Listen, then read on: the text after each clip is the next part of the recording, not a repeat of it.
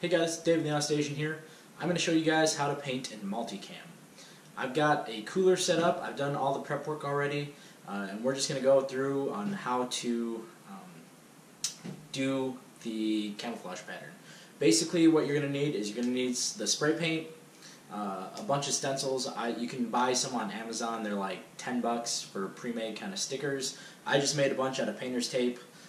Kind of went off just some random camouflage patterns that I have around the house, and you're going to need your actual item and a little bit of some prep work and stuff. But the prep work is basically just cleaning it down.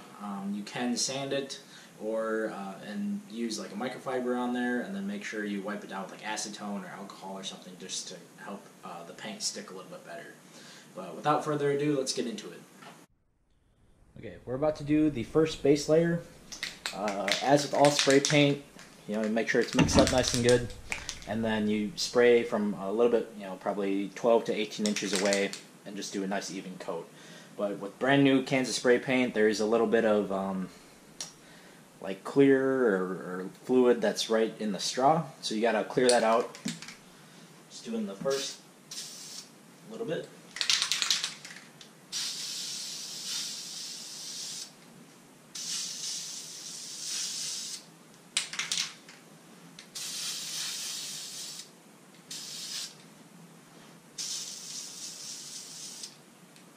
Alright, so we got this done. We're going to give it probably 5 minutes or so to dry, and then we're going to do our kind of first layers of the stencils in. Okay, so now we are going to put on some of the smaller bean shapes kind of randomly throughout, and then we're going to do another layer over top.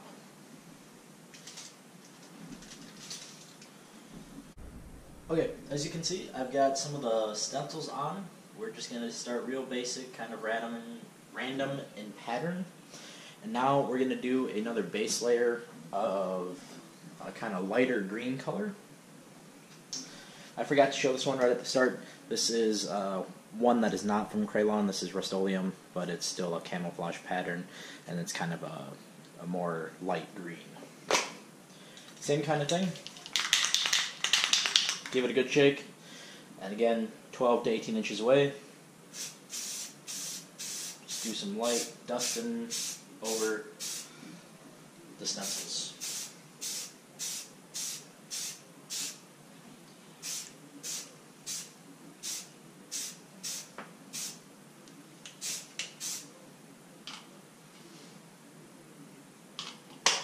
Alright, again, we'll give it about 5-10 minutes to dry, and then we'll put some more stencils on.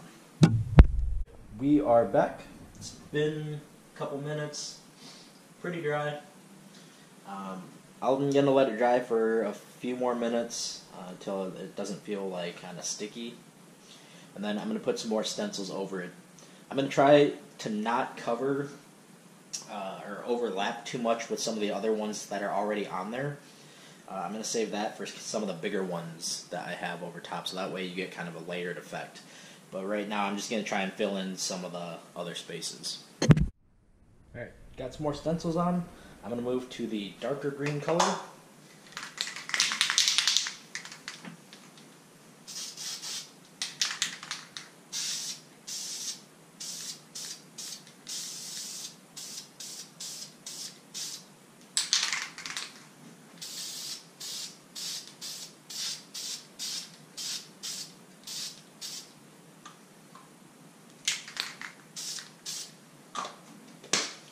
Alright, same kind of thing. We're going to give it a couple minutes to dry, and then we'll put on some more stencils.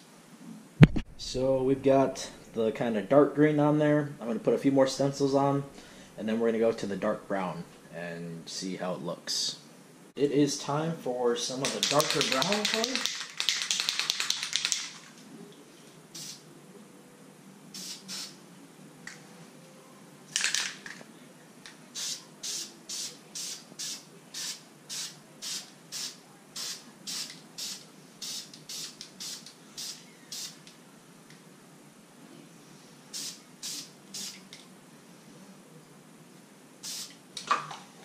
Same thing, give it 5-10 minutes, and then I'm going to put some of the bigger stencils that cover most of it and then we're going to go with the top layer of the lighter tan again.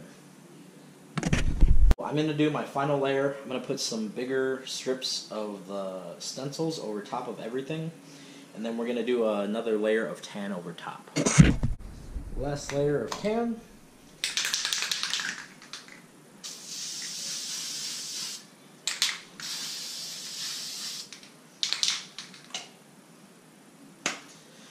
And then we're going to finish it off with just a few little kind of stripes of the darker brown.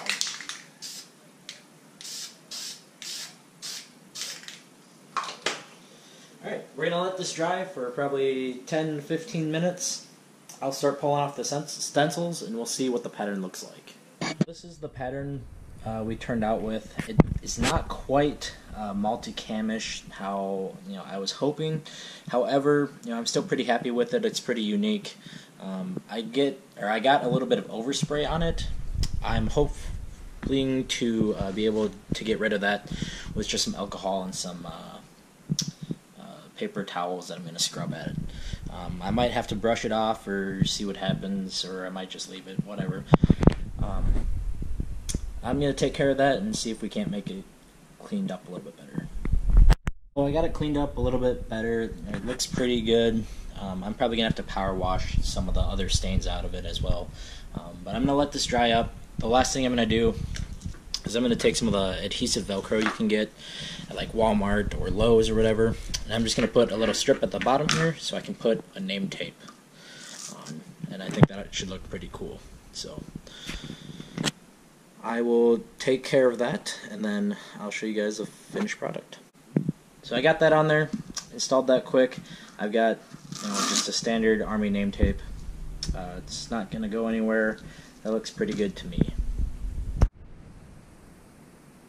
Alright guys, that was kind of a first test of how painting and camouflage goes for me. The first time I've ever done anything like that.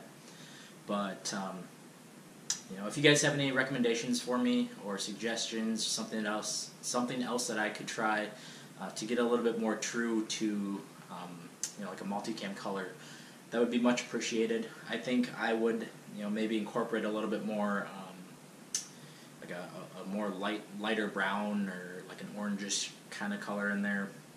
I think that seems to be a little bit more present in multicam setup. But if you thought this video was helpful, don't forget to like, comment, subscribe. Thank you very much, and we'll see you next time.